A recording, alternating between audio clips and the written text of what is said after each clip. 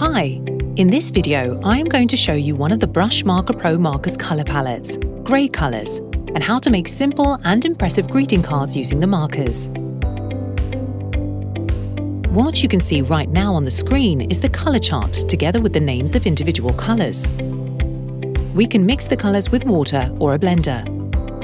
In order to make the cards, first prepare folded paper and stick paper tape to it to make margins.